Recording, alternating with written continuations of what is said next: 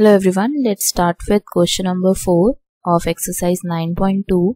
So it says the angle between two tangents to a circle may be 0 degree. So वो बोल रहे हैं कि अगर हम एक सर्कल के दो टेंजेंट्स लेते हैं तो क्या उसके बीच में 0 डिग्री का एंगल बनेगा दो टेंजेंट्स के बीच में. So सबसे पहले देखते हैं कि क्या रिलेशन आता है इन दोनों के बीच का. So O में सेंटर ले रही हूँ और यहाँ पे हमारे पास दो लाइन्स हैं, दो टेंजेंट्स हैं CD एंड AB रिस्पेक्टिवली, और यहाँ पे हम कुछ भी लेट कर लेते हैं Q and P point of contact.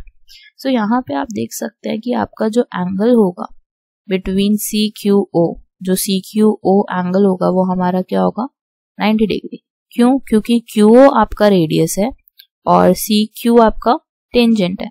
सो इस वजह से दिस इज 90 डिग्री.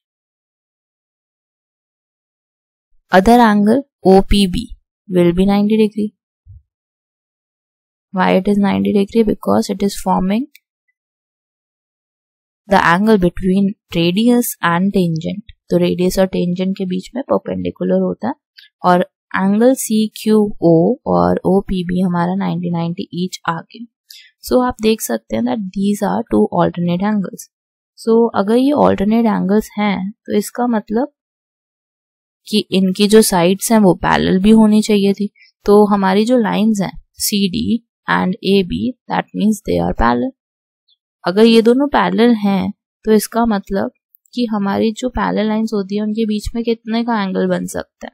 अगर वो ओवरलैप कर रही हैं या कुछ भी है तो they can make 0 degree angle. So if they can make 0 degree angle therefore this statement is true. क्योंकि लाइंस पैरेलल हैं इस वजह से they can make 0 degree angle between themselves.